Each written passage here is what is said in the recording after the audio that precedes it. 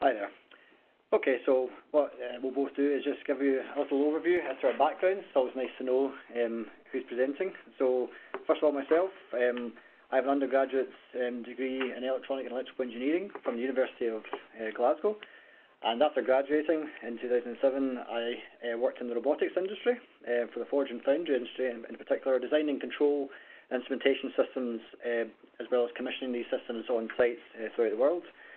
Joined NEL in 2009 and transferring that skill set of control and instrumentation over. I've spent the past 10 years designing and building, commissioning the national flow labs, control and instrumentation and software tools. And in the past 2 years, I've now been heading up the digital services research group. So we're looking at data analytics of big data, condition-based monitoring, and so on. And recently, I've also completed a part-time engineering doctorate degree, which was done in collaboration with Coventry University, and that looked at Coriolis flow metering and ambient temperature effects on Coriolis flow metering. So that's just a little bit about me. Over to you, Yanfeng. Hello, everyone. So I'm Yanfeng. I'm a mathematician within the company. So I got my background is on mathematical modelling. I got my PhD from the University of Strathclyde in 2016, where my research area was on mathematical modelling and the spread of infectious disease.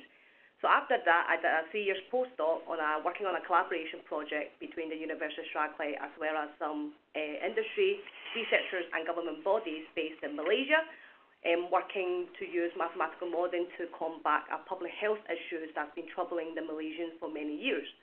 So now I am in the company looking at continuing to use the mathematical model as well as machine learning models to analyze the data that's outputting by flow meters to get a better understanding on the performance and the conditions of flow meters, and ultimately to enable condition-based monitoring. So this is a little background about myself, so I will now pass it back to Dr. Lindsay, who will begin today's webinar. Okay, so there we go. So the outline for today's presentation is we're going to be talking about digitalization and condition-based monitoring. I'll give you a brief overview of some of the buzzwords and how what exactly National Engineering Laboratory are doing in this area. I'll then talk to you about digital networks and our specific experiences around digital networks and the infrastructure required that basically will enable condition-based monitoring. And then give a small example on calibration and data synchronization. And Yanfeng will also be talking to you about statistical modelling and machine learning, and again provide a couple of case studies which hopefully you'll find interesting. So, moving on into the first section then. Digitalisation is one of the many buzzwords that are around these days, and as well as Internet of Things, Industry 4.0, Artificial Intelligence, Digital Strategy and Digital Journey, which is one of my personal favourites. All encompasses the same thing, and just by way of example, this is V SÜD, our parent company's trends and challenges poster, and of course about digital technologies is one of the highlights there. But it's always useful when giving these kind of presentations. These things mean very different things to different companies, to different industry sectors.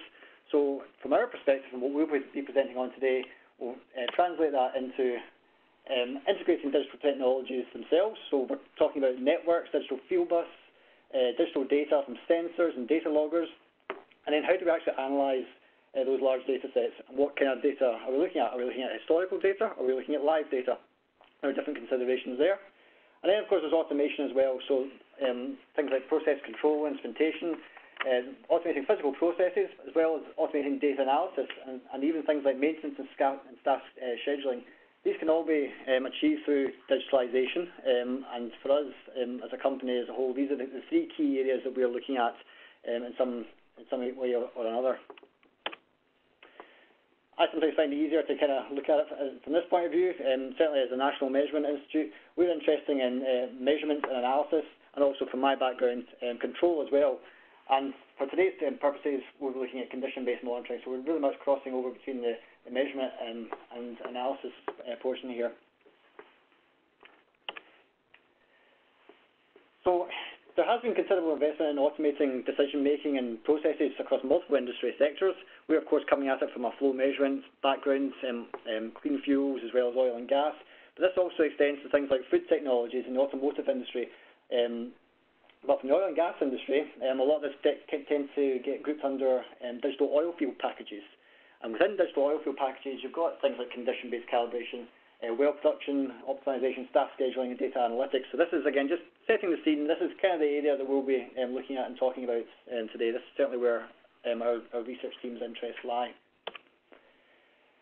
Of course, the idea is to replace the traditional time-based calibration, which everyone's very much familiar with, and it's certainly something that NEL supports on a daily basis. Of course, there's costs associated with time-based calibration. Things like removing and refitting meters to ship them off to a calibration lab will incur costs.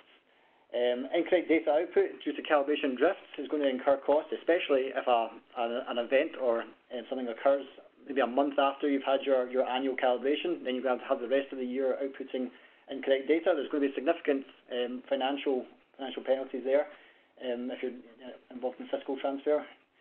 Of course, calibration lab fees themselves aren't cheap, and then of course the shipping. So all these things, all these costs are associated with time-based calibration are things that hopefully moving to a more dynamic method can help with. And of course, if you look at this picture here, which is actually a picture of our new advanced multiphase facility, you can imagine the kind of complexities of something maybe 10 times the size of this on an oil platform, and the disruption that removing a valve or a meter can have, and the amount of downtime and staff that's required to do that. So certainly moving away from this type of system and looking at something more dynamic is within a lot of operators' interests. And that's where condition-based calibration comes in. If you can make the maintenance and the fault diagnosis more dynamic, and that's going to reduce a lot of these costs which are associated with time-based calibration. This can only be possible if you've got enough knowledge of your system. So condition-based calibration systems require the engineering knowledge and expertise of people who actually work in specific facilities. It's programmed into the knowledge that these packages very much rely on. So in terms of specifying and commissioning these systems, it's vital that whoever has been involved in these facilities the longest are part of that process. That's not to say there aren't costs associated with condition-based calibration. There are, of course, costs associated with the technology itself. When you're implementing intelligent diagnostics, you're invariably going to be buying more expensive hardware. Implementing digital networks themselves have hardware costs, but also commissioning costs and, definitely from our experience, maintenance costs and understanding. Staff training, you're moving away from a system which is well understood. It might be a basic analog system with basic 4 to 20 milliamp 0 to 10 volt signals from each device. You're now looking at things like OPC networks and servers. So it's important that if staff are going to be using these systems, that they're trained to a level of competence where they can actually interpret the data and get useful information out of it. Because that's where, if you have incorrect interpretation of the data, then you've always got a more inefficient system than the previous time-based calibration system. You'll be making decisions based on data that's not well understood. When it comes to flow metering, many oil and gas organisations have invested in upgrading their legacy devices, and not just your primary flow devices, but also your secondary devices. So pressure transmitters and temperature transmitters all have fieldbus equivalents. And certainly we, as the national standards, certainly the past 10 years that I've been working here, that's been one of our main goals, is to replace wherever possible an old analog device with a digital device. But this can actually be challenging for flow meter calibration labs. So if the people who are actually sending devices to us for calibration, if they're now changing to much more varied digital technologies, we need to make sure that we can actually calibrate and connect to these devices and get the data off of them. So we need to be aware of that as a laboratory that's servicing multiple industry sectors. So not only do we now have to support multiple metering technologies and multiple manufacturers within those metering technologies, but we also have to be able to support multiple comms networks, and we have to be able to switch between these seamlessly and reduce setup time wherever possible. And that's where a lot of my work's been focused in the past 10 years, is coding in drivers and coding in processes which don't require detailed knowledge of how these infrastructures actually work, but also how they can actually be implemented by staff who maybe haven't set them up for just merely using them. Moving on to looking at digital networks themselves. This is, for those of you who have never been to the National Engineering Laboratory or haven't seen a picture, this is our James Young calibration facility. And we've got multiple labs and single-phase and multi-phase calibration facilities here. We've got single-phase oil, single-phase water. We've got our multi-phase separator there. These are our gravimetric calibration tanks. So that just puts things in context a wee bit. But it's a fairly large building, multiple sensors, and of course you're only seeing half of the facility. This is the nice clean half and for the customers and researchers to see. There's of course a basement level where we've got our heat exchangers and our pumps, and a lot of our control actually happens down in the basement. So a lot of sensors, a lot of networks, all having to work seamlessly across multiple facilities, and all that data, some of that data is shared between the oil and the water facility and the multi-phase facility, things like lab ambient temperatures and pressures, etc. So not a simple case to be setting up these kind of facilities. Digital networks themselves, you of course get multiple variants of digital networks, and those of you who are listening in today, I imagine you'll have some interest or awareness of it, so I won't go too in depth on this, but of course you've got the classics that we certainly encounter are Foundation Fieldbus, Profibus or Profinet, and Modbus. Of course, each of these networks also have their own protocol-specific hardware, which of course have cost considerations and software considerations. So again, since we're a lab that are now having to support all three types of these networks, when we were first initially setting them up, and we were incurring quite large costs in terms of buying in the correct hardware, testing it, writing drivers for our software, which of course we develop in-house as well. So certainly when we were first exploring this, we moved to using, as many people do, OPC, Open Platform Communications. This is a way of allowing free flow of data, which is essentially protocol dependent. It sits on top of these networks and allows information that's been logged over Foundation Fieldbus and information that's been logged over Profibus to be exchanged between different systems. So it's a very, very useful tool which many people use in industry today. And also it means we don't have to write device and protocol specific drivers. We can target the OPC layer instead, which makes things a lot more efficient. In fact, most facilities these days have a mix of protocols, certainly in the automation industry.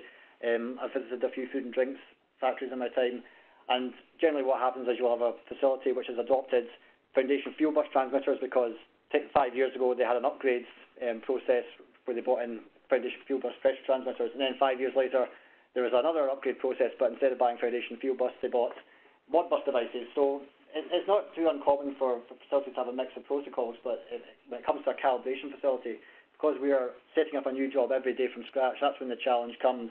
A lot of process facilities will set up their network and leave it running for 5 years and not worry about it. It's when you're actively making changes to these networks and these systems on a daily basis that things get quite challenging, and that's when you have to take into account staff training and more intuitive software in setting up these kind of networks.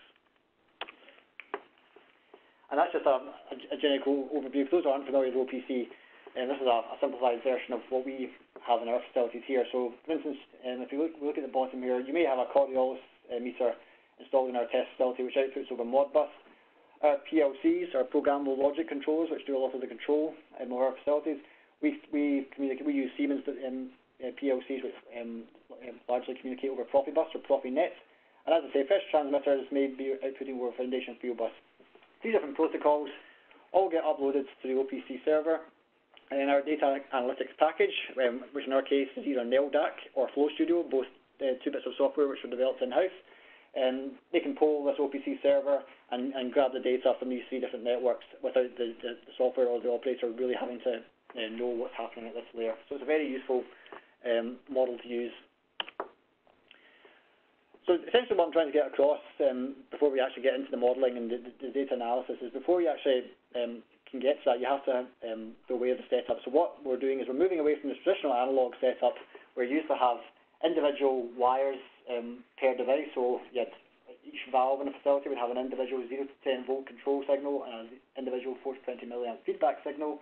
And of course pressure transmitters and temperature transmitters each having their own individual wire, which of course can be bulky in terms of the physical amount of cables that you've got in a large facility.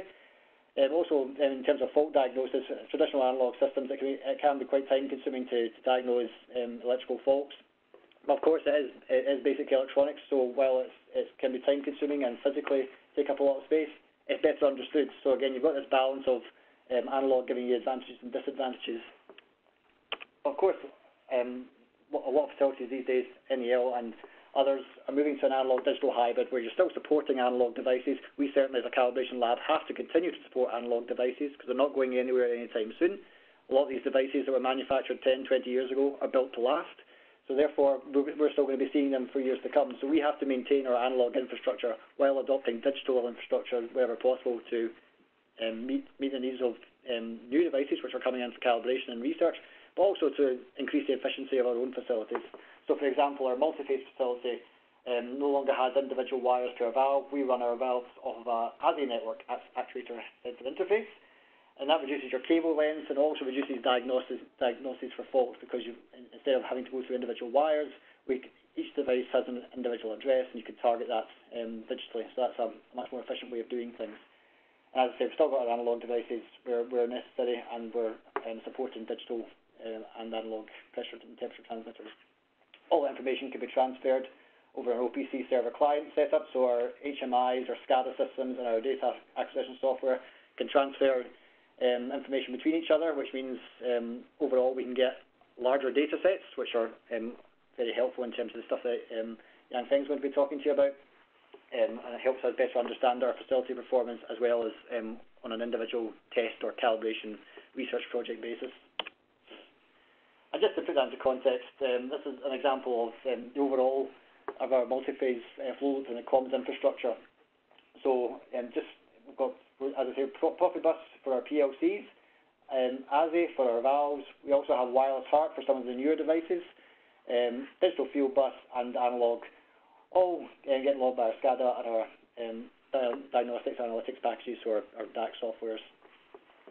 And that gives you an overview of how it's kind of spread out through our facilities, so our pumps and Profibus, some of our pressure transmitters on analog, etc.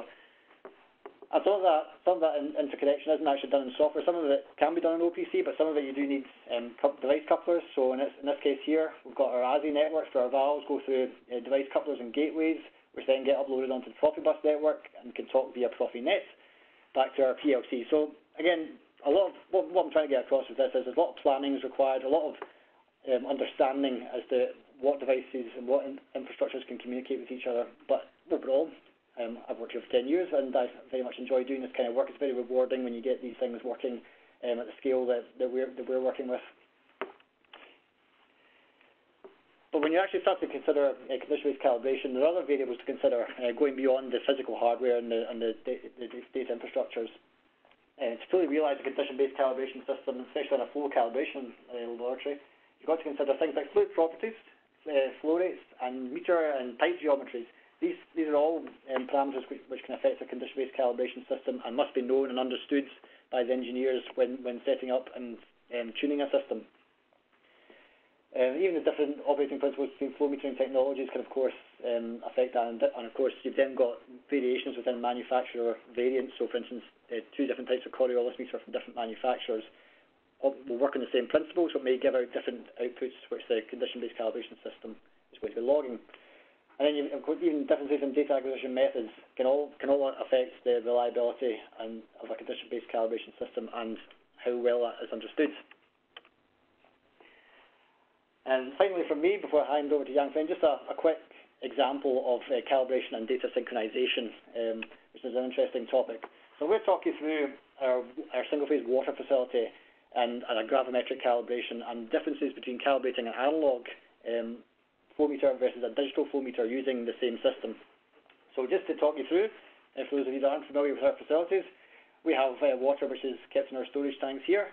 We have pumps, which could be, this is a simplified diagram. In reality, the facilities are much more complicated than that.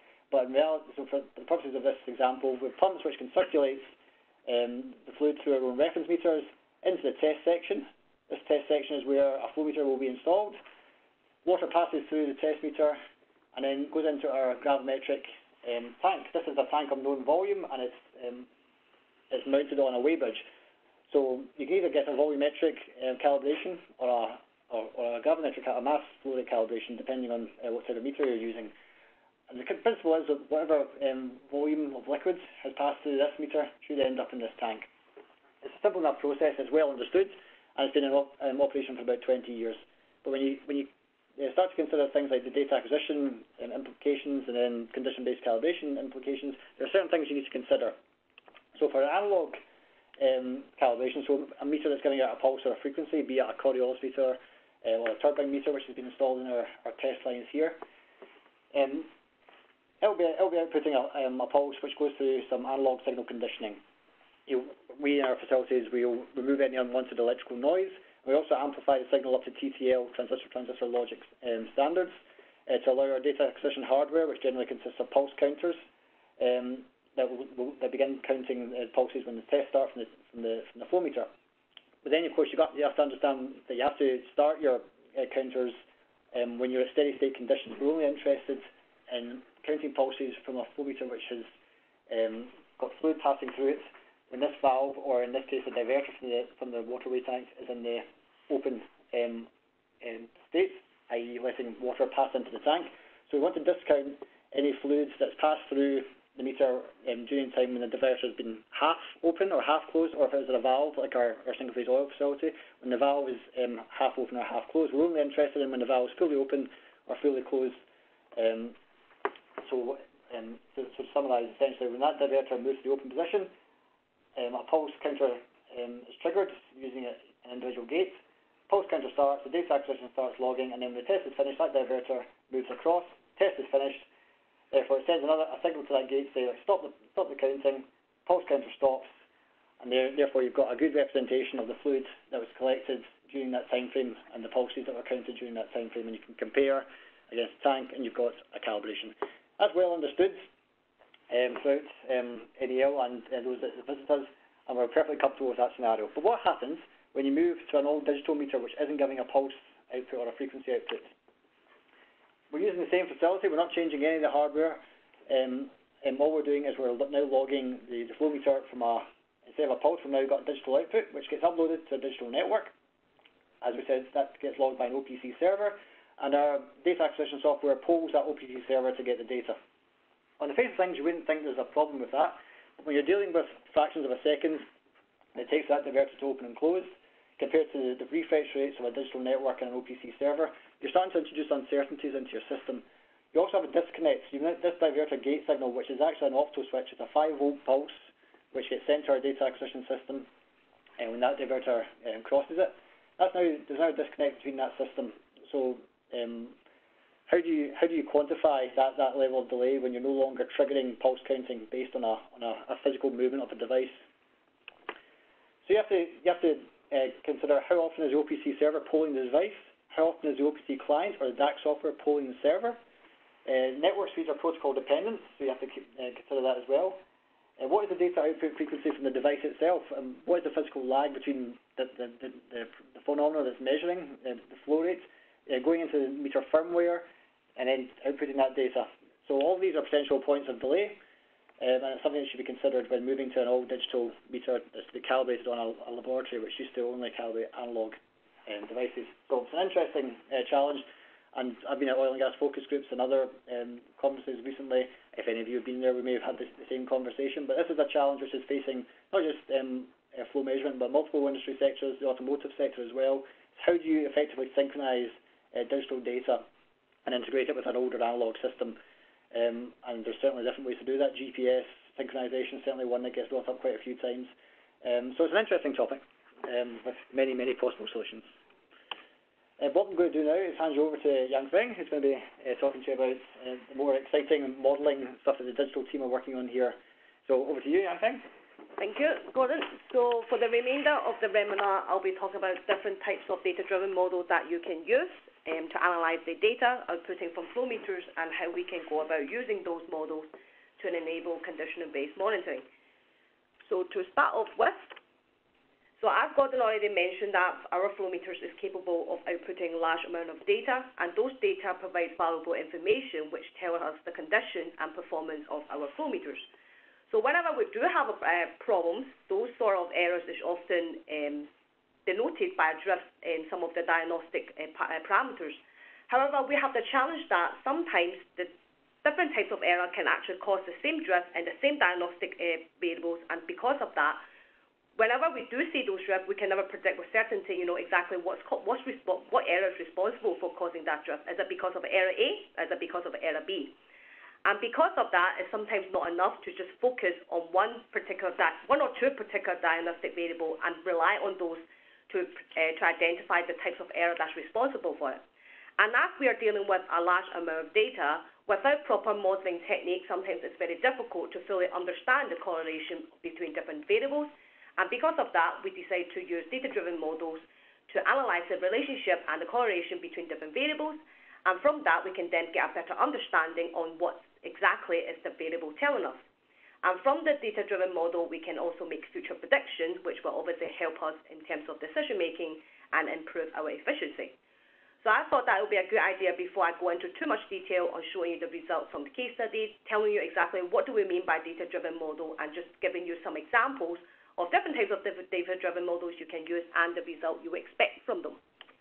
So here is some examples. So the first example is what we call a regression model, which is probably one of the most well-known models in terms of data modeling, regardless of what industry you're from. So regression model can really take various different forms. The simplest one is probably a linear regression model, and then you can have more complicated ones, for example, non-linear regression model or even a time series regression model. So this type of model is commonly used when you want to get a better understanding on the relationship between different variables. So in other words, do we have a simple linear relationship, just a straight line, or do we have something that's more complicated, for example, a polynomial or even a cubic relationship? So by performing a regression model, you can actually see how does the parameters on your y-axis changes with a change of the unit in the parameters in your x-axis. So in other words, you can actually perform a sensitivity analysis to see the impact of changing variable on your output data. The next type of regression model you can look at is a time series model. So this is where you have parameters that's collected continuously over time, and based on the historical data as well as the previous pattern, you can make future prediction on what your interested variable is going to be like, say in the next 5 minutes, 10 minutes, or something even longer in days, weeks, or months. The next set of statistical models that you can use is a more advanced anomaly detection model. So imagine you have a large data set that's collected continuously over time, and you want to use those data as a form of monitoring purpose to see whether there's been any particular time and place where we have something strange happening with a particular data set, which then signifies to end users that maybe there's something wrong is happening at that particular point, which then can tell the end users to perform further investigation. So the principle behind the anomaly detection model is that when you feed in the model into the algorithm we built, the algorithm will break the data down into different components. So namely the general trend of the data, any seasonality associated with the data, as well as any other random noises. So this type of algorithm is actually very useful when you're dealing with data that has lots of noise, because then if you have a very noisy data, sometimes it may be difficult to actually say whether we do have anomalies because it's hard to tell from the data.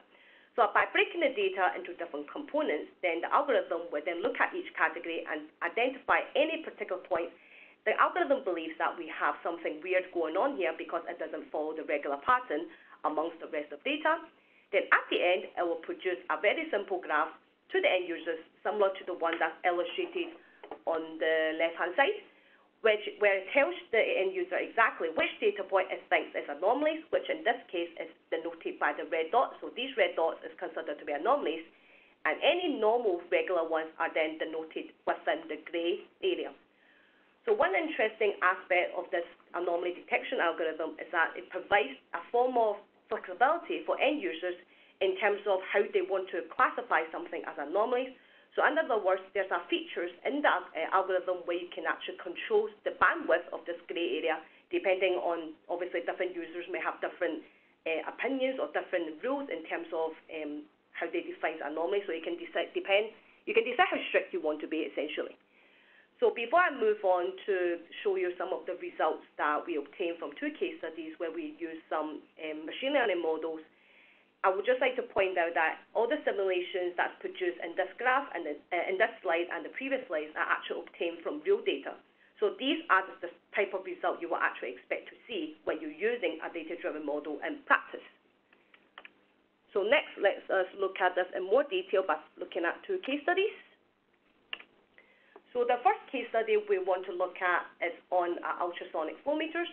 So in this case, we are dealing with a classification model, which is an example of a machine learning algorithm.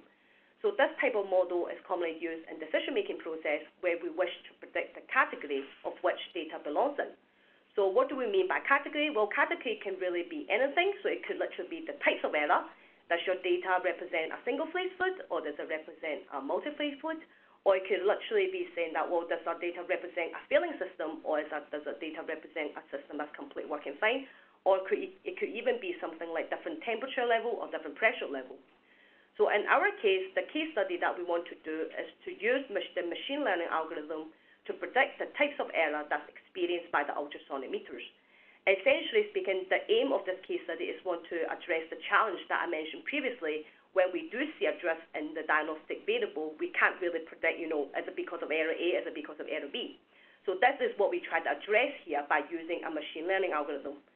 So the two types of errors that we're interested here in this case study is different types of installation error. So what that means is that it could be like vertical misalignment of the flow meters, or it could be horizontal misalignment, as well as having some wax build up in some of the transducer ports in the ultrasonic meters. So let us now look at the results. So here are the prediction results we obtained from our case study one from the machine learning algorithm. So the four sets of simulations shown on your left-hand side represents the prediction result obtained from the different types of error, and the four sets of results shown on your right-hand side represents the prediction result showing for wax build-up. So exactly what do they mean? So along the x-axis, we have different types of installation error, so that's just horizontal misalignment, vertical misalignment. And on the y-axis, it's just probability going from 0 to 1. So to understand this result, let us look at this example. So what this is saying is that with a probability of 0.91, we managed to predict correctly the error that's responsible for causing the drifts that we experience in the diagnostic variable that we feed into the model, and in this case, it's because of vertical misalignment. So similarly, if we look at this as another example, so here we are saying that with a probability of 0.95, we managed to predict correctly the right types of error that's responsible for causing a drift, which in this case is due to horizontal misalignment. So similar interpretation can be made here on the wax build-up in the transducer port, where we actually managed to achieve 100% accuracy in predicting exactly where's the wax build-up and which location of the ports. So from this example and from the result from this case study, we can see that by using the machine learning algorithm, we can actually overcome the challenge that we have previously and actually identify what type of error is responsible for causing the drift occurs in the diagnostic variable. And these are performed by looking at different correlations between all the data points that we feed into the model. So next, let's look at the second case study. So here we are now focusing on different types of flow meter, which is a Coriolis flow meter, and then here we're using another different types of model, which is a survival analysis model. So this type of model is commonly used when we want to predict the failure rate of a flow meters at certain time periods through advanced probability analysis. So this type of model is very useful in terms of in helping decision-making process, because we can essentially estimate the remaining useful life of our flow meters. And that's what actually helps end users, when will be a good time to replace or fix the flow meters. And an end user can even set a threshold onto the model and tell them, if the flow meters remaining useful life ever fall below that threshold, it can then trigger an alarm to tell the end user to say that, oh, by the way, you should probably thinking of replacing it or fixing it. Another thing that you can do with a survival analysis model is that you can combine it with a regression model to analyze the impact of different factors such as temperature and flow rate on the failure rate of flow meters. So in other words, how will other factors speed up or slow down the failure rate of flow meters? So this may be of interest to end users who they know that their flow meters is failing, but they want to find out ways, to slow down the failing process. So then they can maybe then look at other factors that they can maybe change or fix to, slow down the process. So in this case study, we want to predict the failure rate of a Coriolis meters when it's been exposed to sand erosion. So here are the results. So on the plots are shown on your left-hand side, we have the survival probability simulation, where on the x-axis it basically shows you the number of hours of sand erosion, and on the y-axis it's just survival probability going from 0 to 1. We have two different colors of line here representing two different types of Coriolis meters, meter A and meter B. And as you can see that as you increase the number of hours of erosion, the survival probability for both meters decreases, which obviously to be expected, as obviously sand erosion is causing some damage to the Coriolis meters. However, what's interesting to point out is that despite both of them being Coriolis meters, we can clearly tell from this graph that the performance of meter B is clearly better than the performance of meter A. So in this case, this could probably be because of the design or the build of the meter B that's making it more resistance towards sand erosion. So if we look at this in detail, at say for example at a erosion hour 150, we can say that the probability of meter A surviving is only around 12%. In other words, there's an 88% chance that meter A is going to completely fail at this time. Whereas in comparison, at this exact same erosion hour, the probability of meter B failing is only around 70%. In other words, it has a 30% chance of, the failing rate of meter B failing is only around 30% chance. In other words, there's a 70% chance that meter B is going to survive. So it's very clear that meter B in this case performs a lot better. So then the next thing that we want to know is to say, well, how are other factors such as flow rate and temperature affect the failure rate of our Coriolis meters? So this is exactly what this is showing here. So we have different colors of line here representing different flow rate ranging from 900 liters per minute all the way to 1,800 liters per minute. And you can see how we get different shapes of the line due to the different flow rate, which then is a clear indication that flow rate does have an impact on the failure rate of a Coriolis meters. So generally speaking, you can say that as you increase your flow rate, the survival rate of your Coriolis meters will also decrease. In other words, high flow rate will speed up the failing process of your Coriolis meters in this situation. So this sort of analysis is very helpful as it can actually indicate to end user, the performance of your Coriolis meters under sand erosion, which can then help you make better decisions and deciding, when will be a good time to replace the flow meters. So hopefully from these two case studies, you kind of get a general idea on the advantage that you can actually obtain from using machine learning models or even different statistical models in analyzing data that's produced from flow meters. So to just round off this webinar, I would just like to give you a little conclusion, a summary. So Dr. Lindsay at the start have mentioned about the digitalization of flow meters industry and as well some of the challenges associated with it. I then go on to talk about the different types of data-driven models that you can use, the type of result you expect to obtain from them and the associated benefit. And then detailed result are then shown on two case studies where the first case study focused on the ultrasonic flow meters where we actually managed to obtain a high accuracy prediction on the types of error we are facing based on the correlation between different data. And then the second case study was on Coriolis flow meters, where we then predict the meter's failure rate when it's being exposed to sand erosion. So hopefully that everyone managed to get something out from this webinar and that you all find something useful from this. So once again, just like to say thank you very much for listening. Okay, thank you very much, Gordon and Yanfeng. If you could just bear with us for a couple of minutes. We're just going to pull up some of the questions. I think we've maybe just got time for a couple of questions. Okay, so do one of you want to pick one of those? Well, let's see. Well, that's a very interesting question that's popping up on the screen asked by someone. It says that, in your experience, what is the most popular digital network in flow measurement? So I think Gordon will be the best person to answer this question. Yeah, that's a good question. But actually, from our experience, certainly we started looking at digital flow meters about 10 years ago. Most commonly, we see Modbus flow meters coming in. Generally, I think that's because people or manufacturers have a lot more flexibility with Modbus. You're not relying on particular types of hardware. Foundation fieldbus, you do get foundation fieldbus meters coming in as well, but with those types of meters, they're hardware reliant. You have to rely on power blocks and network spurs, whereas Modbus just relies on a two-wire signal. And if you've got the correct comms card in your PC and you've got the right software that can translate that information, I can understand why Modbus has become the prevalent one in flow measuring. That's just our opinion based on what we've seen going through our labs. That may not actually be the case, but certainly from our experience, we certainly see a lot more Modbus devices. I think what's interesting is over the past few years, it used to be not so much a problem, but if we heard there was a Modbus job coming in, we go, oh no, it's a Modbus job. We've got to get Gordon or get one of the other guys to set up the columns for that, whereas now everyone here is very confident in setting up a Modbus job because they're becoming much more common, because meters are coming in more regularly with these kind of outputs.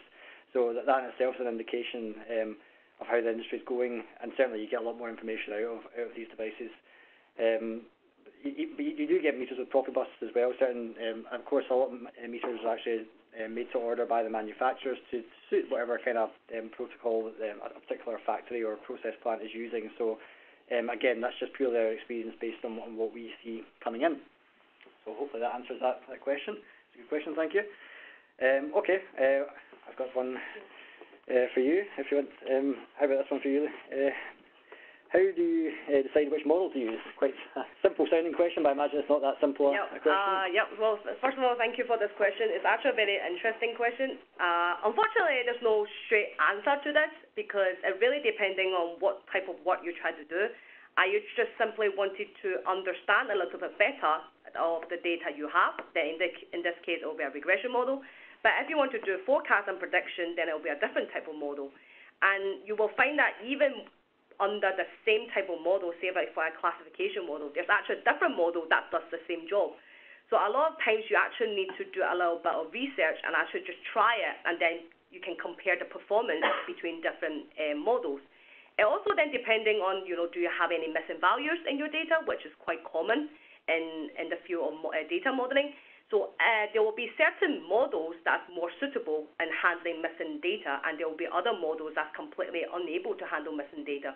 So there's a lot of factors that you need to consider when you're deciding which type of model to use. So normally when I try to start modeling, I always start off with a base model, a baseline model. So a lot of people, when they start modeling, they always go into the trap that, because my question is very complicated, I'm going to start off with the most complicated model. Sometimes it doesn't work like that because sometimes the simplest model actually gives you the best result. So then I would advise to anyone who's starting, in this field using data modeling, I will always start with a simple model and then work your way up. Adding more factors make it better, but don't always try to, jump straight into a very complicated one. But that's a very interesting question. Thank you for that. Good answer as well, I'd say. Want to take one more question? Yeah, I think that one is quite a good one. It's quite relevant. It says that how many projects are you currently handling? Well, I think that's another one for as well. Well, the whole team, I suppose. So yeah, at the moment, Dr. Liang, myself, and Dr. Novak, who's our data scientist, we're currently focusing on three main projects. We're working on a UK government flow program project, which is very much looking at condition-based calibration. We're 2 years into that. We've done some experimentation. We've worked with manufacturers to get data off of flow meters, and we're in the process of building a model. We've also got a couple of commercial projects on the go as well, which I can't go into too much detail again, but in general, it's big data analytics. It's looking at field data and trying to decipher interesting trends and patterns about things like failure rates, as you were talking about earlier.